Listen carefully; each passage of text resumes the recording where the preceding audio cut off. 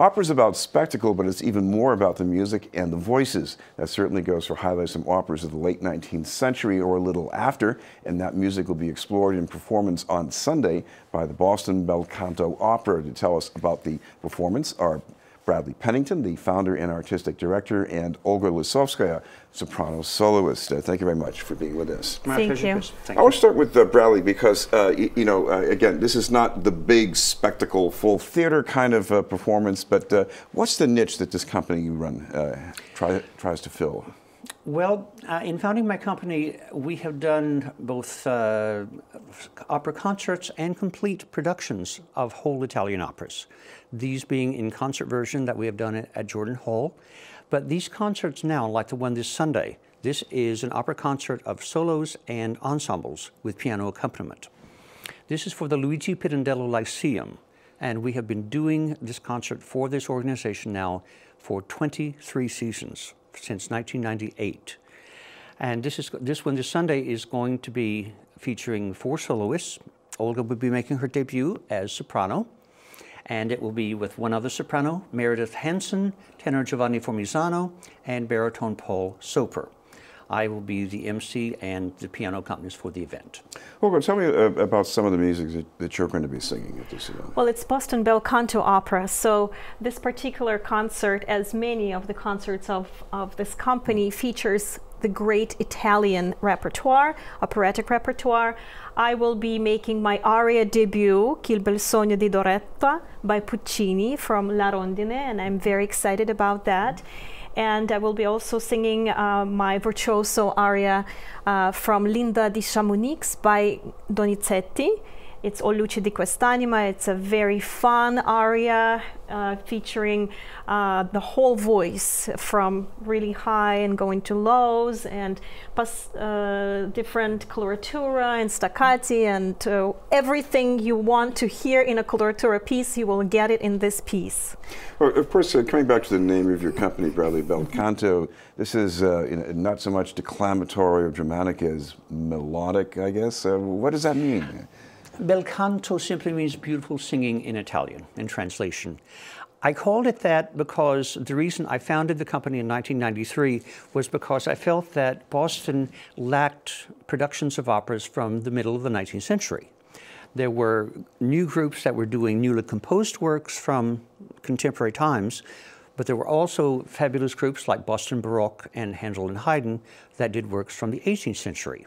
There wasn't much going on right in the center of the 19th century, so that's why I founded it.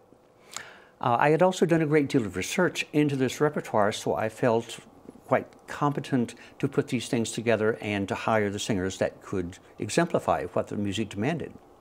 Olga, I mean, there's such a broad appeal of Italian opera in other countries. You come from a different part of Europe yourself, but what about trying to sort of absorb the mindset of the Italian operatic tradition? What did that mean for you? Well, opera, especially Italian opera, comes naturally to opera singers. It is the most important genre and most important language in the opera world. And when you study opera, well, coming from my own personal experience, I come from a musical family. My mom is a singer, and she was involved in all the productions, different operatic productions. So I heard a lot of different operas growing up, including Verdi, Donizetti, and that music just became very second nature to me.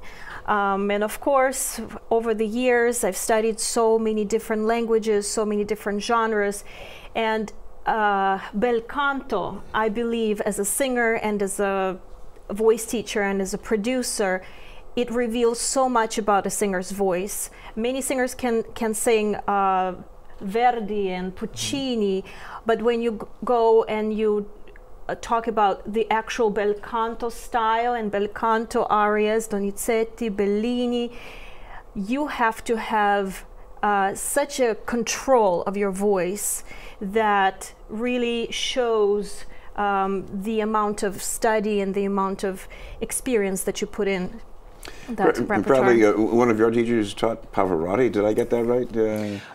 One of my voice teachers was the teacher of Luciano Pavarotti. And what did you learn from this teacher? Okay, 'cause I'm trying to get to the gist of Italian style here. Well, what is that? Well, I had first of all been taught how to sing and got a singing degree from Boston Conservatory while I was teaching there, studying with a major voice teacher there who was Madame Iridepilla. But sometime after that, I had the good fortune to meet Arrigo Pola when he was asked to come to Boston to do a master class. I made his acquaintance. He asked me to start to play for his master classes, and we started to work together with his teaching me refinements in technique. It was magical. He reinforced everything that I had learned from Madame Pila, and it reinforced in me what I had to do in teaching my own students. Olga, when people come to this concert, it's more than just technique for them, because I guess one of the pleasures of opera sometimes, even if you're not very familiar with it, is you hear something, I think I've heard this before, this is wonderful. I mean, aren't there pieces like that in this program, probably? Oh, yes, yes. This program is beautifully put together. Maestro Pennington has such wonderful knowledge of the repertoire, and also he knows what each singer's strengths are. So, for example, Meredith Hansen is going to be singing one of my favorite arias of all time, is Violetta's aria, the final scene of the first act, which is a beautiful scene, and people have heard it from different movies because it's iconic. The music is iconic. And we, of course, are going to be doing ensembles, and that is so fun to be doing as singers, and it's really fun for the audience members. For example, we're doing the comic Elisir d'Amore duet with one of my favorite tenors, whom you know, already, Giovanni Formisano. And then the whole program will be ended with a quartet from La Bohème. And Bohème is one of the most popular operas all over the world.